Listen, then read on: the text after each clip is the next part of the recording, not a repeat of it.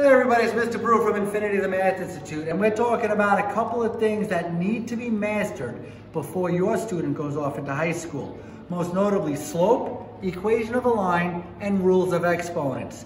The first lesson is going to be given by one of our terrific students, Mehaliye, a 7th grader from Cornerstone Christian Academy. So we're going to be talking about slope, which is really important for middle school. So the definition of slope is rate of change.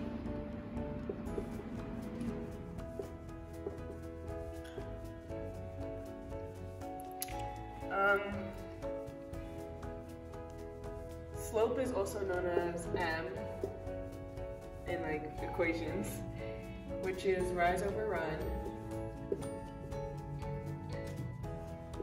or delta y over delta x. Delta means change in, so that would also be change in y over change in x. And